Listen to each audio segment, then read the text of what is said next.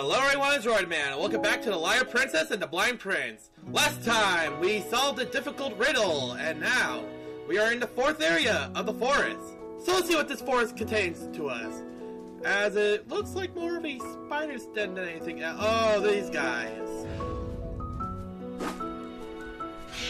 Careful with these guys, they fly. Like the ghosts, but this time they actively try to go after you. So, be careful with that. Jumping up. I'm gonna leave you right here because I'm not 100%. Yeah. Let's see, what's up here?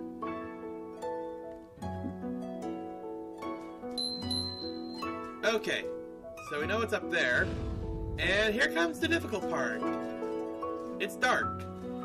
Well, a lot of the area is dark. The fire illuminates the dark.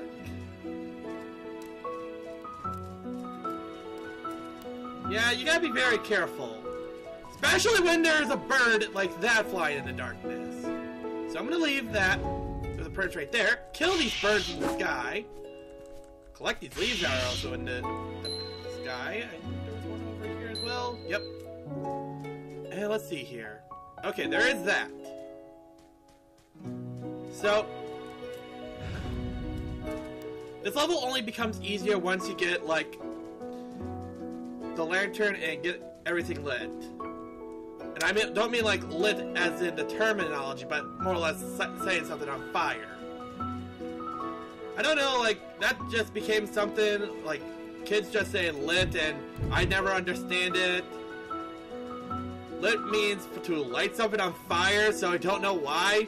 But, yeah, we're gonna just light up this, and yep, this is gonna be our main gimmick here. And luckily, fire does keep the monsters away, except for a pig if we encounter one.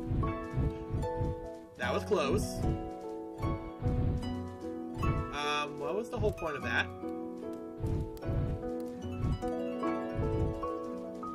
Okay, I'm gonna keep you here for a moment because I think I saw something over the... You're not gonna die on me while I go investigate something.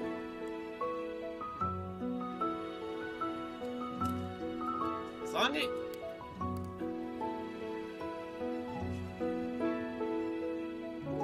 Okay, nothing off that cliff. Fortunately, we can't really see in darkness. So hopefully we didn't need that lantern for anything special. There is a...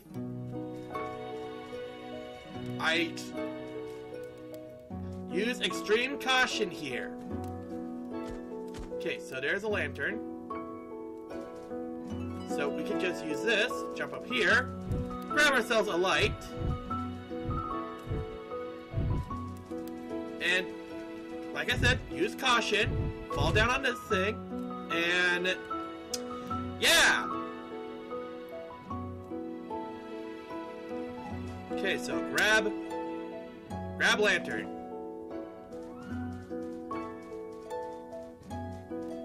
Jump up.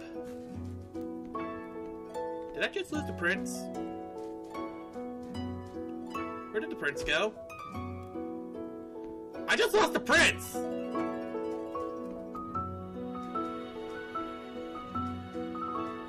Where did I lose the prince?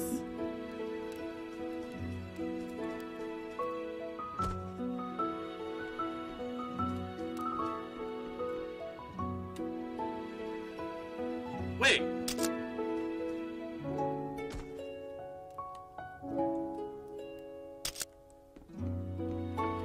Where did the prince go?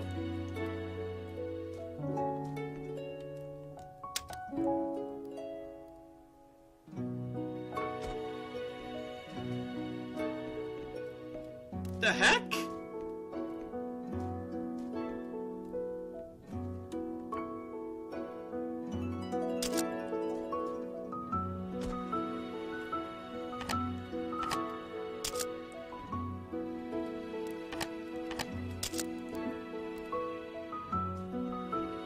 Where did the prince go? Okay, I'm just gonna go up ahead and figure out where the heck the prince even went.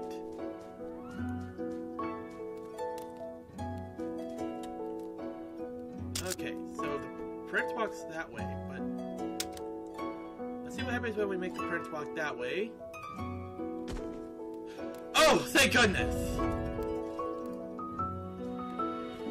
Found the prince! And we lost the prince again?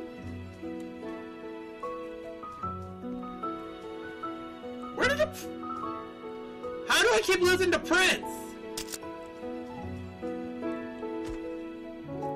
Okay. Now, let's jump up. We now have the prince with us. Ignite fire.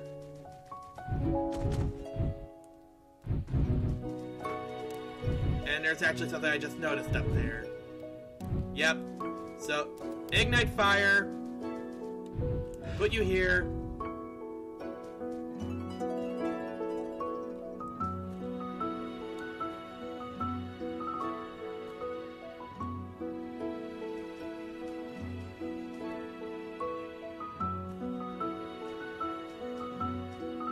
I don't actually know what's up here. I would need...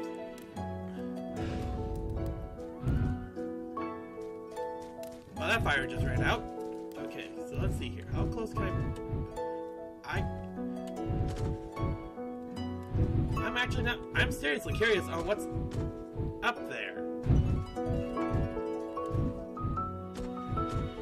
Which, there's no way for us to jump up there, so how about we just continue forward?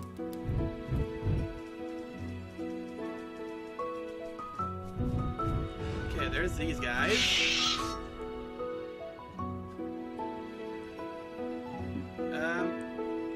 You know what? I feel a lot more safer if the prince just walked down here.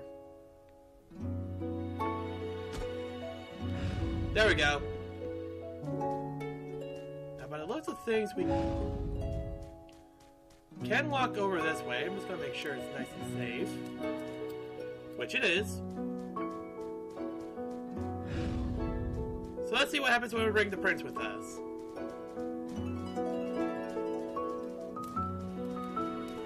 I'm wondering why there's a fire.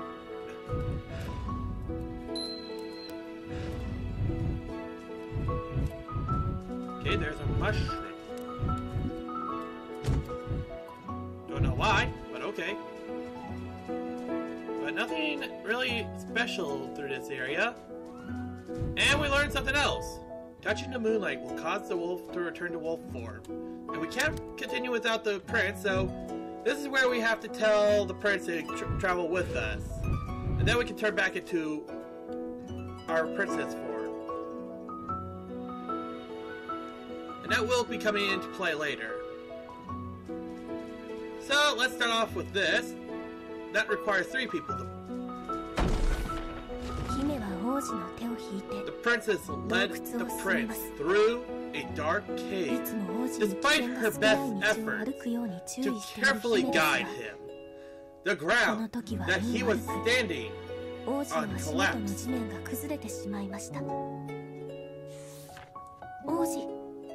Prince! The princess seized his hand, but she could not lift him up in her current form.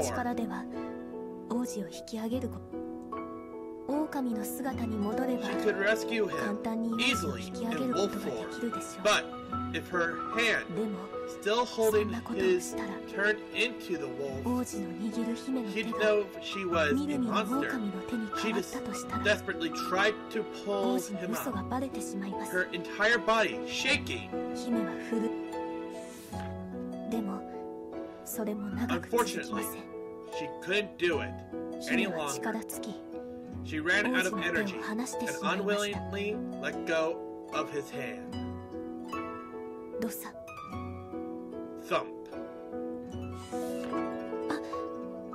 Oh no! Shouted the princess. She looked where he had fallen and saw him lying in a small, shallow hole. Her mind went blank and her heart filled with dread. But the prince soon sat up and waved. He was perfectly fine. The ground that had given way was hollow, so the prince didn't suffer any injuries. The princess felt relieved. But the princess looked at her hand, a feeble and tiny hand that couldn't help the prince. She began to feel uneasy about keeping him safe in the future.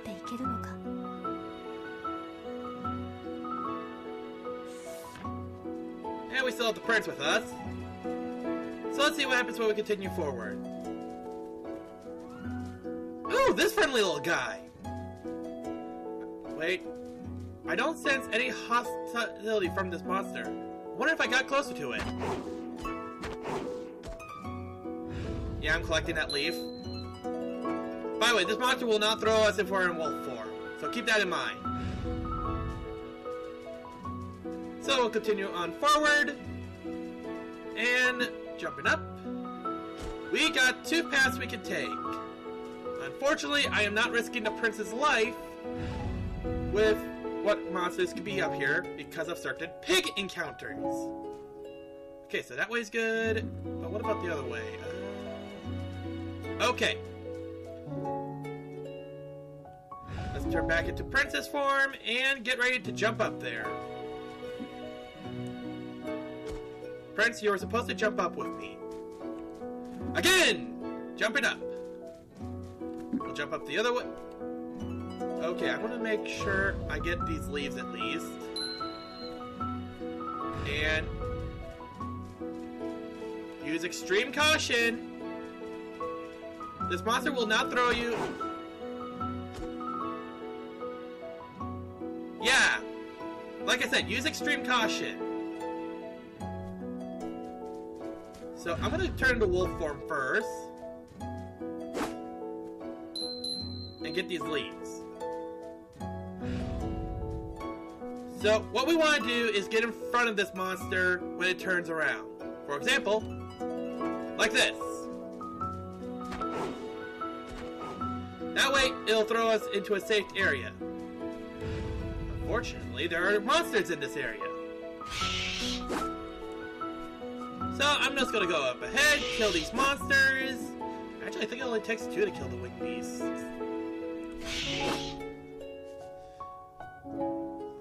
Making sure there's no other monsters.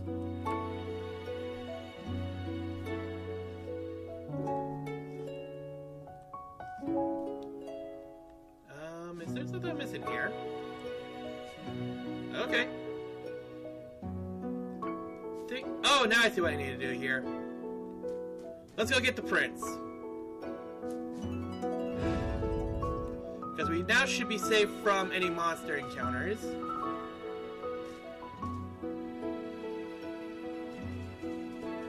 And we'll jump up.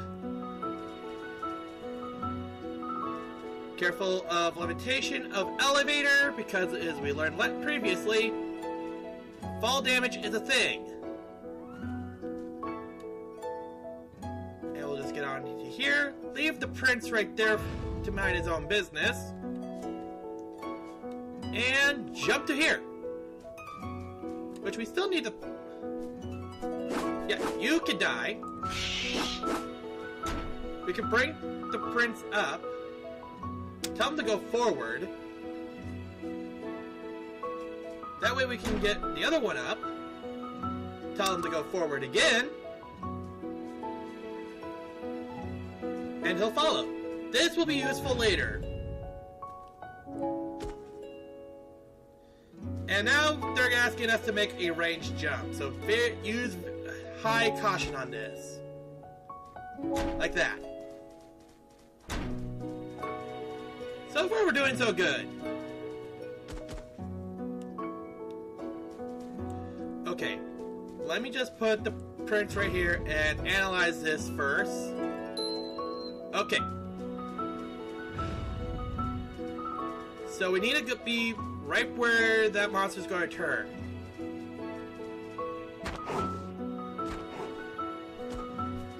Nope, nope, nope, nope, nope, nope, nope, nope. That's a bad bird. Okay, let's go.